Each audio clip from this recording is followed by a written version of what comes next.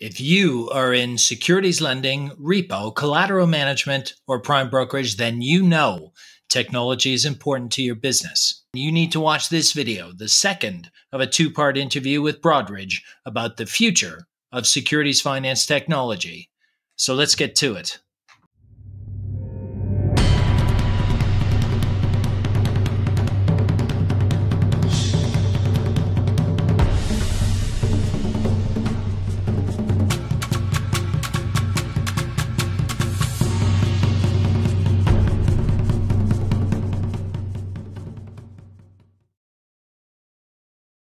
The challenge, though, that I see is these are still conceptual things. So if we go back to what I was talking about in terms of the risk people take, applying AI to multiple tasks, I can see has some value, but there's still, there's going to be a little bit of experimentation there. So if we say that that's where eventually we're going to try and get to, is robotics and automation, is that kind of an interim step that gives us some of the benefits you were talking about and is more straightforward, or is that just present different challenges? I think it's an interim step for some aspects, but it's also the end step for others. There's certain things that don't necessarily need an AI aspect to them. So, you may have a repetitive known process that never changes that you want to automate. And then there's a process that will change over time that you need to learn and develop with. So, but I think the key challenge is sort of going back to the story of, right, we understand that we want to make it better. We understand what our use case and our demand is. So how do we start on that technology build story to get to the end? And that's something that we see a lot of our clients kind of struggling with, is how do they move from what they've got to where they want to be? What's the journey for them? And even if you take Broadridge out of the equation, or if you take FIS out of the equation, just say, right, the bank just runs their own technology shop. Well, they've got the same problem. So, it's about then sort of saying, right, how do I build a team who understands what we need to do? How do I look at the platforms that I have today and make some hard decisions about, do you keep them or do you get new ones? Or do you keep the legacy platform but have adapters that allow you to connect into them so you can start to go out to the outside world? Because, there's a finite amount of money available for investment. So it's about choosing the right things to invest in.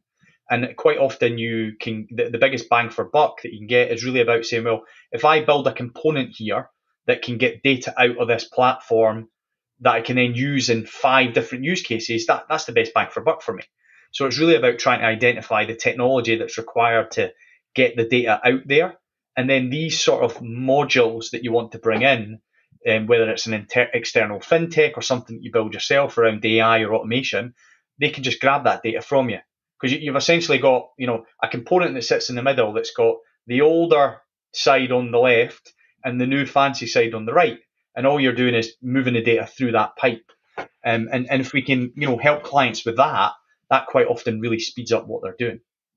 Go ahead. As a technologist, I'll just say that some of these things, whether these are interim or thing, technology would always find something new, right? Right now, it is artificial intelligence or machine learning, as we're calling it. Tomorrow, it may be quantum computing, right? It will be something else, right? Something else will continue to come on. But the fundamental thing which Darren touched upon is, how do we understand what's the business case that I'm targeting? And how do I make sure that I get to that business case with the investment that I need, which will give me the best return? And how can technology, whether it is artificial intelligence or something else, can help me move there? And I think that's the biggest thing which any bank or our clients would continue to grab. That's not going to stop. I think that will continue to happen over a period of time, whether it's this technology or some other technology. And we have seen that happening the last 20 years and continue to happen. Much of this industry runs on legacy technology. That is really so. Some of it is actually about the mindset, right? And some of it is about how, if my legacy systems are plugged into 17 internal systems, that's a hard lift. That's a hard thing to change. So what does that do to the technology infrastructure thinking and approach? Like what are the challenges? I think, as you rightly touched upon, Roy, that for a bank, it's a really, really hard decision, right? And I would actually question and say, do you really want to change your legacy system if they are fit for purpose, right? What you need, again, the need has to be defined. The need is that you want to provide a nice interface to your customers, millennia customers, or the need is to modernize your system. If the former is actual need, you can create interfaces, so to speak, in technology ways, which will allow you an API gateways, which will allow you to get data out of your legacy system and do whatever you want to do, any kind of visualization you want to put on it. And the same data can be used for an AI or machine learning algorithm. You don't really have to do that, right? If you have reached a point where your legacy system is not fit for purpose, that's a very, very different use case, and you should look at it appropriately, but not to caught up with the trend of creating an app, which can be figured out in a very different way. And that's why I think an experienced partner is very, very useful to have, which can guide you through the process, where they have worked with many such people who have been in that boat and help them to kind of, implement the right decision, so to speak. And if you look at like securities lending as an example of that, if you take a legacy platform that a bank built themselves, which did everything, it did settlements, it did corporate actions, it did billing. If you can say, well, I have to change my legacy platform because these things are all failing. I've got problems with billing, corporate actions. It's not automated enough, etc. You've got two choices. You say, well, I'm going to replace everything in that platform, including all the trading and stuff, which works fine, but I have to. Or what I'm going to do is I'm going to create an interface that allows me to connect off to a corporate actions adapter that can look after that can connect off to a settlements platform that's built for purpose to do that, and connect off to a billing system. Okay, so what you're then saying is, well, I can switch off these functionalities that are underperforming, replace them with an interface that's live or end of day, whatever it needs to be, and then you can get on with your business of plugging in those modules. And then because of the nature of the data that securities financing typically produces, it's really of three types. It's trade information, it's settlement information, or it's financial information like billing and valuations. If you can capture that three types of data coming out of the platform, you're pretty much done. You've pretty much covered everything that you would ever need. If you've got trades, you can build positions. If you've got financial information, you can do accounting, you can do billing. If you've got settlement-based information, you can do anything around recs, around pendings, etc. So if that can be captured off in some kind of API, you can start to plug in those modules, and you don't have to take that hard decision around replace a legacy platform. But like anything, the more that you eat from the big pie, eventually it becomes easier to swallow the last piece. So, that's the way to do it, is to do a full legacy lift out is difficult for people, but technologies now allow us to build in these APIs, take segments of that pie out, and eventually you're just left with a few pieces, which again, you can take out in a different way. And that's some of the tools that you probably saw in the banks that you wanted to plug in. That was part of that part. And if you think back about probably 12 years ago, 11 years ago, when Equilend really came along, that was seen as one of these, how am I going to do it perspectives. But it's now part of that big pie because it's been integrated in, it's become part of the solution. So, it's something that over time, more people are doing, and they're making it more standard to have these systems around that do these things. So, and that's where you get value from technology spend. The more you can invest in the interface layer, the more valuable it comes to you because you can plug in more systems. So, Vishal, shouldn't banks just shut down their IT departments and outsource everything to people like yourselves? I mean, what value do they add if there's solutions for all of this stuff? That's a very interesting question, actually, Roy. I can tell you. Don't answer it. No, I'll not answer that, but I'll just tell you from my 20 years of experience. When I started my career, banks typically wanted to build a lot of technology which they thought was proprietary, right? They kind of, they took pride in that, and which was giving them a competitive edge. For the last 20 years, I think that mindset within the bank has shifted. I would not say change, right? A lot of things which they thought was needed, was proprietary, no longer is, because think about it, right? A regulation changes and you have a huge thing that you have to build in that system. So I think banks are still investing in technologies, but technologies which gives them the edge. The other things, they are definitely looking at partners to outsource that, because they don't think that provides any additional edge. For example, settlement system. They don't think settlement system can be any different for anything. Maybe for a trading system, which is high frequency trading system, they would still invest. They would develop because it gives them the edge. So I think there's a difference in mindset as to what it used to be and where we are right now. Does that qualify for an answer, Darren? Yeah, so I'll let Darren answer. But I think from my own perspective, I've always considered technology as a short-term competitive advantage, which then becomes a level playing field. And it's that continual process of we're going to improve something, then it's going to become standard. And you can broaden out the concept of technology. There was a time when having a Bloomberg terminal was a competitive advantage because so few people had it. So to me, that's technology, even if all you were doing was punching into a dumb terminal effectively, right? So technology is a very broad topic. And I think it's interesting where you're talking about people focusing on differentiators, because I think that will always be the case. How can I take, and that's the value of having standards. By having standards that everyone has to meet, you can then focus on the things that are beneficial because of your access, because of your attitude, because of your technology, because of the boxes you run it on, because of the people whatever it is, whatever you think your edge is. I don't want to compete on settling my trades on time, because that's not a competitive advantage, even though today it actually might be if I'm more efficient than my competition. Yeah, and I think I totally agree with what you said. Over time, what's cutting edge becomes standard. So it's like when you said about should we just get rid of the technology teams? The instant thing I thought was get rid of them. That's crazy. Redevelop them is something that adds value.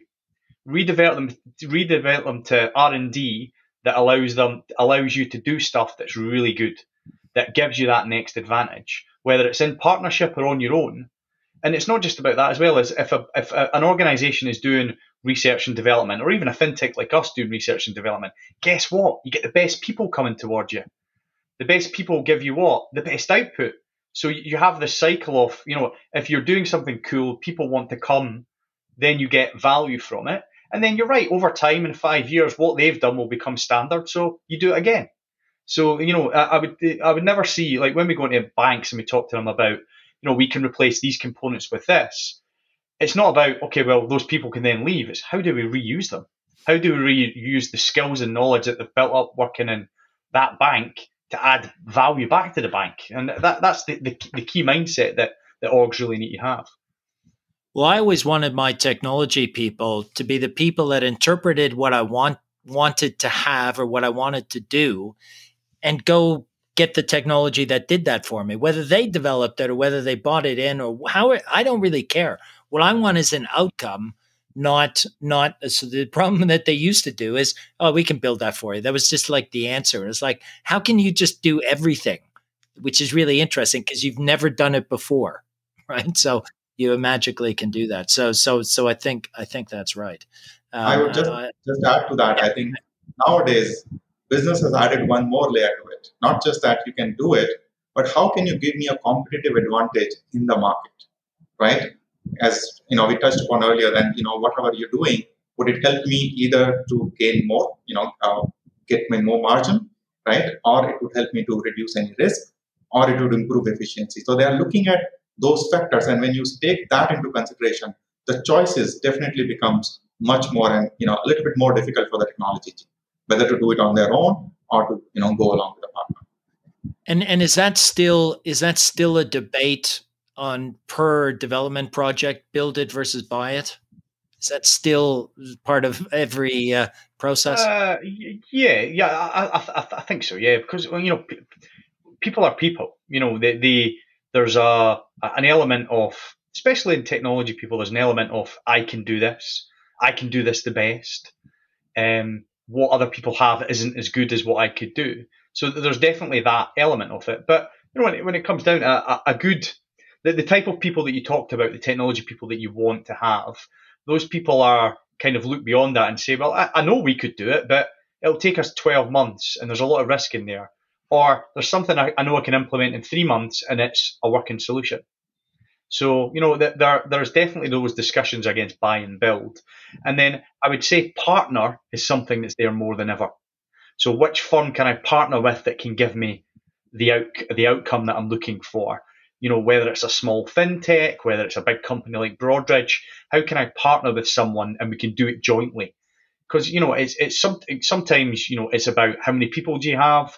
Other times it's about the experience that you've got. Other times it's about the underlying infrastructure that's available. At the moment, as an example, it's very hard to buy new laptops just now because of the pandemic. There's a shortage of equipment to build new laptops. So if you want to scale up your business and add in a new data center, it's going to be pretty hard at the moment. So you are going to have to partner with other organizations who have that scale already available. It's a sort of a crude example, but it's the truth. Sometimes you can't do what you want to do on your own. You need help. And we see that more often, especially with firms that can just drop in and help with that partnership, and they can give you components that are already there that you can plug into your system. So, that's one difference I see with the build or buy. You've got this third rationale now. What is look, I'm always skeptical of words like partnership because it's one of those easy words for people to use. So what does partnership look like in the kind of scenario that you just outlined? I guess it's you've still got a vendor relationship for sure. So you're still buying something, but you're not necessarily buying everything. You're buying pieces from different people to bring it together. And you're perhaps buying some of the more complex pieces from the vendors and building some of the simple stuff yourself. You're perhaps saying, well, I think both of you have actually said it. What's special about what I want, and do I want to retain that IP myself? Do I want to build that aspect of my own and then use something more standard for some other processes? Or the AI that I want to build, well, I know there's tools out there I can use, so I'm going to use the partner to help me configure that AI. So, it's all about just bringing in people from the outside world that you can use. And it may well just be on a short-term basis. It may be on a vendor relationship basis where you're renting services from them. It just may be a consultancy basis. But, we see that more and more that the orgs are bringing those people in to help. And just to add, you talked about what's the difference, just to touch upon what's the difference, in my opinion, a partner and a vendor is that relationship. I think that's a very, very important thing.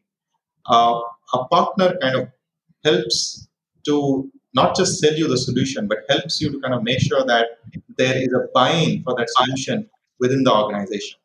Something a vendor, if you go buy something, some product from the shelf, that's a vendor, just going there, buying there.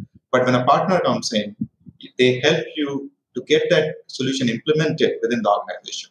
And whatever it takes in terms of training your people, partnering with people, creating that mindset, changing that mindset, partner kind of helps you in all those things. And I think that's the key differentiator. I think that's exactly the point why I quite like Agile, because if you're actually interacting with people all the time, you actually develop a relationship. And because you're not spending the big ticket all at once and they've got it signed off and they know they're going to collect the money, they have an interest in continuing to help you develop the program and the implementation. And so to me, it's a much closer relationship. It might still be a vendor-client relationship, but it is much, much closer. So that's a well-made point, Vishal. One of the things, though, that is always a challenge is, and we've all talked about it, this is a people business. So, I gave a speech a few years ago in Hong Kong where the subject matter they asked me to talk about was, should traders worry about their jobs because of AI? And I think that sort of extended out as we've seen more in the robotic space and the operational processes. You talked about reconciliations, Darren, on the AI side. And if we talk about, disruptive technology providers from big or large firms, big or small firms, all of that changes sort of the human dynamics and the jobs. And look, the summary of my speech was, if all you do is get a phone call and make a phone call and book a ticket, you're already in trouble, right? So you need to find ways to solve problems and add value and look for benefits and improve processes. And if you do that, then you'll adapt and change as time goes on. But to what extent do you think that the human sort of psyche of clients and sort of parts of clients, so the implementation teams, the decision makers, the influencers, how much of that is changing in their own minds in terms of making the decision to apply more automation in whatever form that it takes? I think you used a really good word there, influencer. So quite a modern word as well, Roy. I'm impressed. I think there needs to be, there's the, ideally you would say we're never going to reduce headcount. Of course, that's what everyone wants. But the reality is that everywhere is always looking for some form of savings reduction. But what, as you said, if all you're doing is something simple, you're already in trouble. So, the good people will always stay. You will always then be able to use those for adding value back in. So I think if there's a mindset within the project team or the business team at the start of a journey that, by the end, we want to have done certain things, it's important that they stick to that and they have good reasons for that. It's not, I don't think an outcome of AI or robotics is for people to no longer have a job. I think an outcome from AI and robotics is that you free people up to add value back to the business. And, that's what we should be aiming for, because that those automation points doesn't just save you money in people. It saves you money in operational risk. It saves you how much money the organizations spend having to firefight their way out of problems. Even on the ops side, how much wasted time is it they're looking into doing things? Think of that as a factor. It's massive. If you can remove that from the business but still keep the people, you're still saving a ton of money. So, organizations have to think about the way that they're putting things in place is the outcome is people will have freed up time that we can then use to add value. I don't know how many times I've been in an org and we can't do something new because we don't have the people. How many times do you hear that? Like all the time. Well, free the people up and you can do new stuff. So it's a natural outcome from automation as you free people up that you can then do the things that you now can't do. Or, how many times have I heard we want to do something, but we don't have the people, so we have to go and get more budget.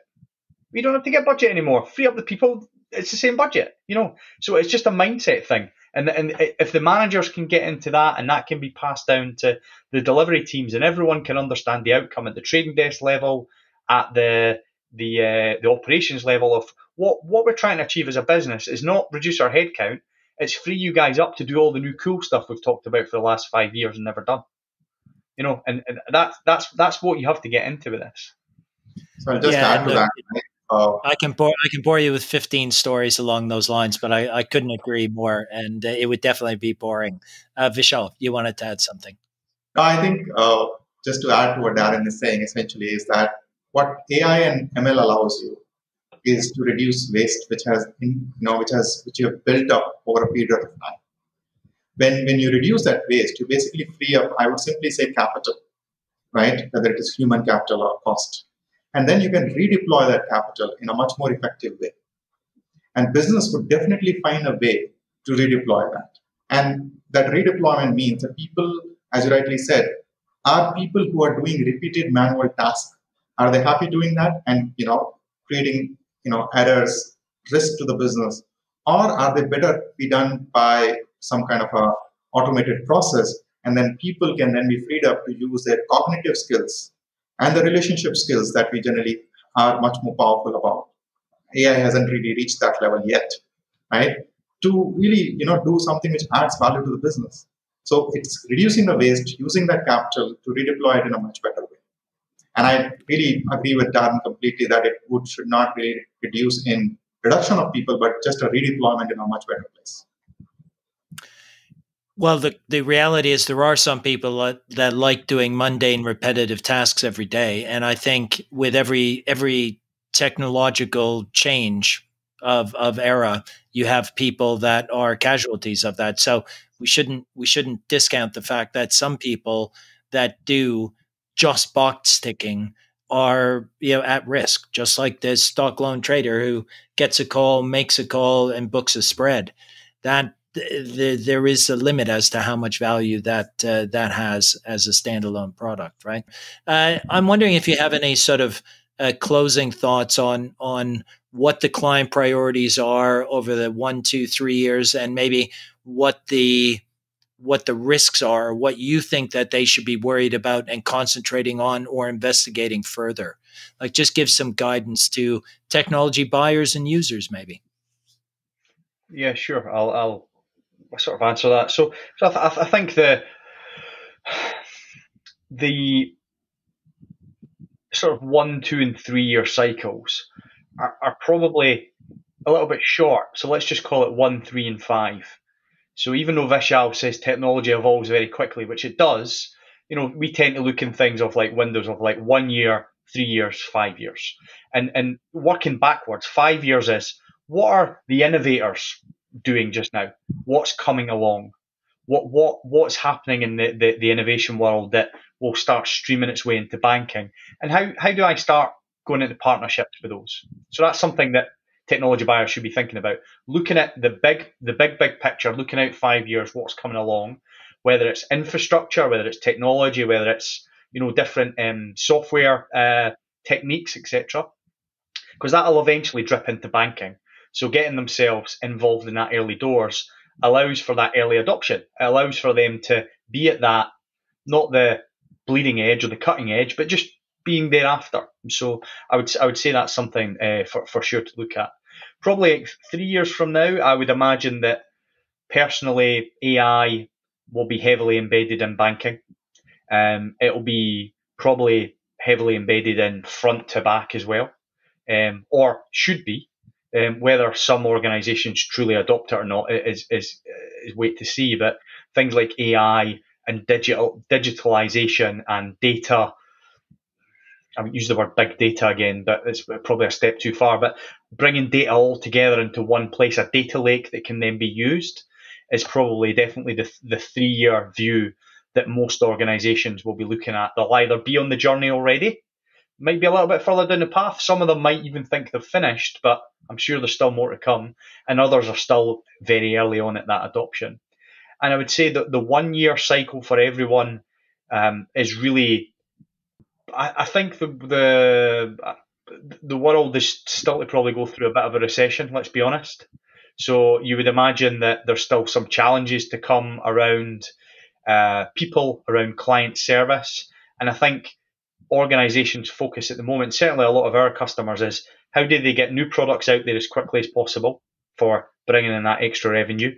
How do they service their clients well and look after them well, because they don't want to lose clients, they want to gain them? And then how do they look after their staff? How do they ensure that their staff are invigorated, that are enjoying what they do?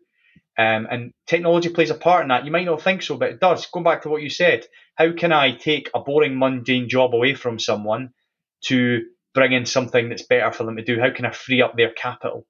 And I think there's definitely still, because of the pandemic, there's obvious waves in different countries, but there's obvious mental health issues everywhere as well. So it's ensuring that you're not losing staff. Could you imagine losing 25% of the staff that you had when you worked at HSBC? Could you imagine the impact to your business that would have had? It's huge. So, that could happen over the next year because of the fact that your business is now all over the world. So you've got offices in Asia, you've got offices in the Middle East, you've got offices in Europe. You just lose one individual from each of those places, and then you've lost a big part of your team. So it's how do you ensure? So banks really are focused on how do they use technology to help people, whether it's collaboration technology, whether it's technology in the jobs that they're doing, whether it's systems, whether it's new things they're bringing in. So that's definitely the 1 year view personally for me, is how do you ensure that we use the technology that we have now to the best of our abilities to do little things quickly to add value. And it's unfortunately it's the world we live in, but I think it's something that we're all focused on. Vishal, anything you want to add to that? I will probably go with two things which I believe are very immediate, or rather the one which is very immediate, and that is we started with the world is a connected place. And I think the technology adoption and adoption of systems is very different in some of the European versus Asian and Middle Eastern thing. What this pandemic has really done is challenge those assumptions. And for example, we know that some of our clients were very, very manual in Japan. Now with this pandemic, they cannot no longer afford. So while their mindset was very different before the pandemic, it has changed over a period of time. So we will see a lot more of digitization and automation focus coming in from some of these places than maybe Europe and Americas, which is much more technology advanced, and they're almost there, right? I think that's going to be one trend which we'll hopefully see in the next year or so. We are already seeing kind of part of it. The other thing, in my opinion, is going to be around products, which is how do we create products which satisfies a millennium, and that would really kind of underpin, the technology is going to underpin all of that creation of new products. I think the demand that they have is very, very different. And as they are becoming, they're already there in the system. So to be able to meet those demands, which is always on system without any errors, something which can get immediate response, would banks and everybody, not just banks and asset managers, everybody has to really look at their technology in a very, very different way. So that, in my opinion, is going to be 3 to 5 years, and that's where AI, ML, cloud, all these things are going to be very, very integral part of their technology portfolio if they are not already. Right. Well, look, I think to me, that sounds like a much more fun place to work, where environment to work in. So that's a great place to finish. I probably won't be working there. Hopefully I will be working, or hopefully I won't be. I'm not sure which I feel. But look, thanks very much for that, guys. I think that was some really fascinating insights, and I certainly learned a lot. So appreciate your time, and thanks very much. Thanks, Roy. Thank you, Roy.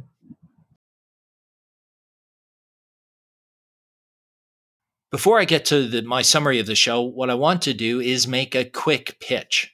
This show is brought to you by Pierpoint Financial, where we make a ton of free content available on securities finance. In addition to these podcasts, we also do a weekly blog. We do twice weekly live streams on Wednesdays and Saturdays. And we also provide free primers as well as our paid for courses. But this, of course, costs time and money. And if you find the content helpful and want the shows to remain ad free, then we need your help. And by help, I mean, I'd like you to buy me a coffee at our Buy Me a Coffee page. And there'll be details in the show description. Look, a simple one-off donation is really super appreciated and helpful. And we also have monthly recurring memberships with different benefits, including access to one of our monthly Q&A sessions for exclusive members only.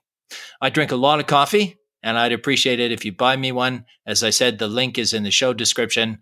Now let's get back to the summary. So I found that discussion with Darren and Agrawal incredibly enlightening, and I hope you did too. Darren, I think, as you see, is a master at drawing analogies. I think his house example when discussing Agile is spot on. And the eating a big pie while replacing legacy systems, frankly, is what I'm going to steal, I think, and use myself. Both Darren and Vishal gave us insights into technology decision-making and the factors that are influencing buyer behaviors, and a shift in the perpetual debate of buy versus build. Darren took us through a better way to think about redeploying technology staff that may have their current roles changed through different technology build approaches. And Vishal took us down the path of continuous evolution of demand drivers. So suggesting that maybe even after we've mastered AI and machine learning, we'll move into quantum computing as part of our future. The episode finished with Darren's excellent overview of the next 1, 3, and 5 years, or maybe I should say the next 5, 3, and 1 year. And Vishal left us with changes in regional firms' thinking towards digitization and automation as a result of COVID, and how the creation of new products in future will change and not only require, but really embrace automation, AI, and machine learning. So that's my summary for an excellent start to the series. As always, we encourage you to share topics or guests that you'd like to hear from. So drop me a line at roy@pierpoint.info, or if you're watching on video, you can always leave comments and we'll respond there. Our contact details are in the show notes, as well as links for Darren and Vishal. As I said, the free securities finance content, which I mentioned earlier, can be found at our website, www.pierpoint.info. We're incredibly active on LinkedIn and sometimes on Facebook as Pierpoint Financial Consulting, and on Twitter as Pierpoint FC.